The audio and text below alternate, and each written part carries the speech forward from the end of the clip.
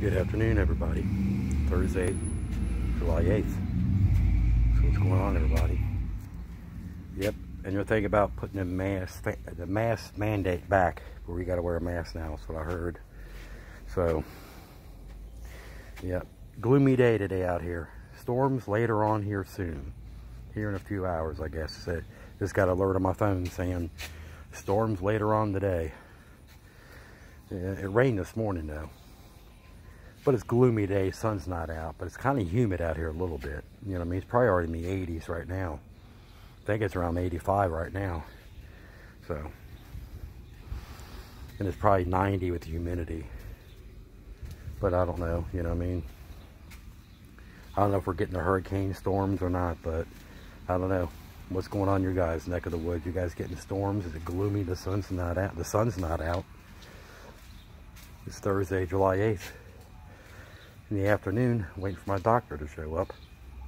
I got a doctor visit today. They come to my house, and she said she'll be here around 3 o'clock, so I don't see her. Might be running late. So they said 12 to 3, and it's 3 o'clock. Where's she at? I don't know.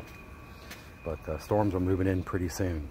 So you guys have a lovely Thursday afternoon, late afternoon, or whatever you want to call it. So, yeah, I'm out here just enjoying this semi-sticky air. It's kind of sticky out here. They got